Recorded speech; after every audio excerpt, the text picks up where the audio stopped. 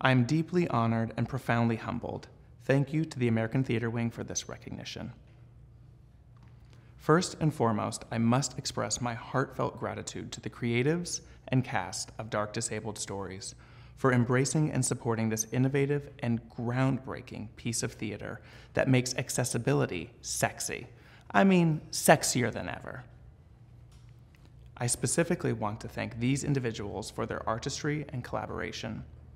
Cameron, Allison, Kedian, Anne-Marie, Dots, Dickie, Alejandra, stage management, and all of the artists that were involved in Dark Disabled Stories. Our director, Jordan Fine, for his brilliance, patience, and heart, and our beloved artist, Ryan J. Haddad, for fearlessly leading this vision.